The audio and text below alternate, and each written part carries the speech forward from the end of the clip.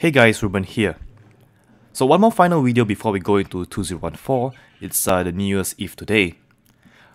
So if you ever been to a cinema, you probably heard the THX kind of sound effect where it, start to fade in and basically start to fill up the whole cinema hall with that sound. Not sure if you know what the THX sound effects sound like, but it's generally kind of my own term of saying it. Okay, so in this video, I'm going to show you how to do it within your DAW. Now you can see that I'm using Logic Pro 9 to be exact. Literally an old DAW, it's already Logic Pro X right now. But really, you do not have to get any new updated software, every time it releases. You can always use your old software, and if it works, it works, okay? And also this trick works in other DAWs as well, in Cubase, Ableton Live, Pro Tools. Basically, the concepts are the same. Alright, so here we go. Now, as you can see, I have about 5 of the tracks up here, and basically the first thing to do is to get a loop or a sound. So I've already choose a loop here, Cinematic Transistor 70. The reason I chose that is because it has a rich kind of chordal kind of sound to it with harmonies and all that, and we want the kind of sound. The richer the better. Let's hear that loop here.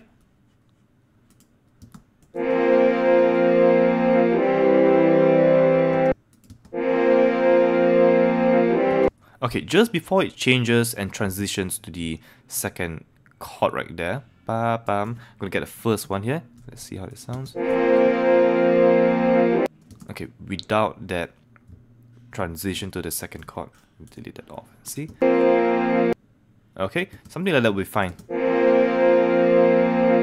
Okay, so basically, generally, the richer the harmony is, the better. Now we're going to open our flex time. If you do not have a shortcut, you can always go to view and flex view. So from here on, we're going to change this to something like polyphonic. Okay, and now we're going to press an alternate on our key and basically stretch it by a few more bars, make it a kind of stretched now. Let's see how it sounds.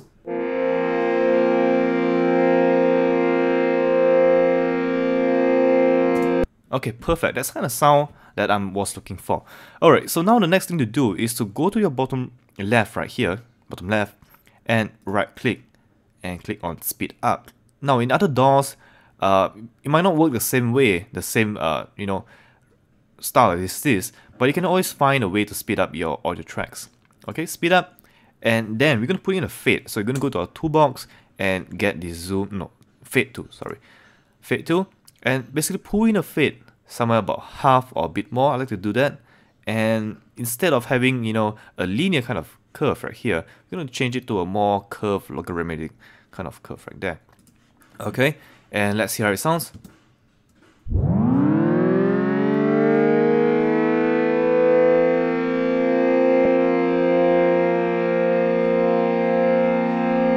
Okay, so the richer the harmony, the better.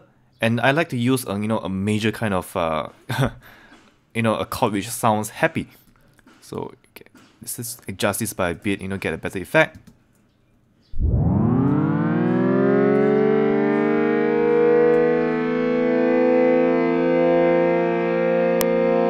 Okay, so you can also increase. Go back to our pointer tool. You can also increase the length of this thing, to give you a more better sound.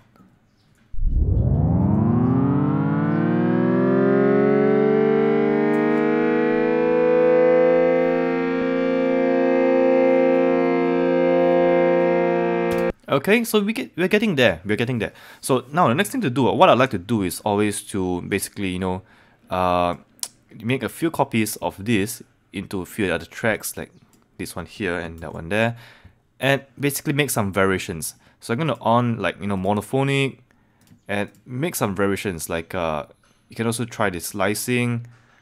No, slicing no. Okay, so you can do a few things here. Try polyphonic, monophonic, and basically change the curves again. So instead of having the same curve within all, what we can do is we can let's go back to our curve tool, fade tool here. Cancel this off, and we can try different things. Like for example, we're gonna push in one from here that goes off later on, right bottom, and slow down. Okay, now we can have something like that, and you know, fading in at different times. Probably this one fades in faster with a more linear kind of curve. This kind of curve, you know.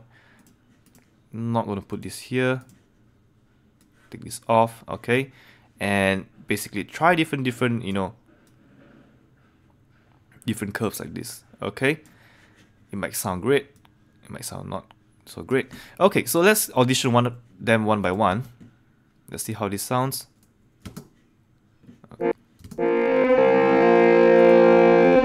Okay, it's beginning to sound monophonic.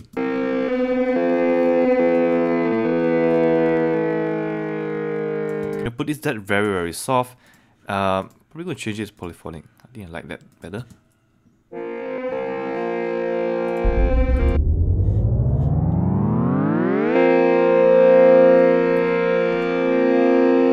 Okay, that sounds great. And we have one more here.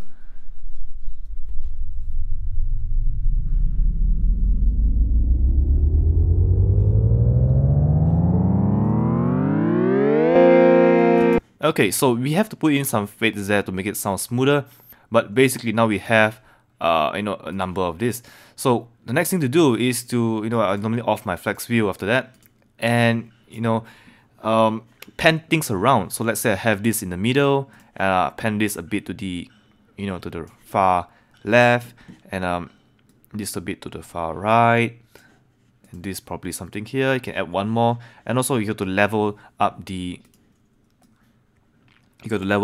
sound so it doesn't, you know, overloads. So, you know, just play around. I'm not going to show you the whole thing here, but you get an idea of how it works. Okay, so here how it sounds in full.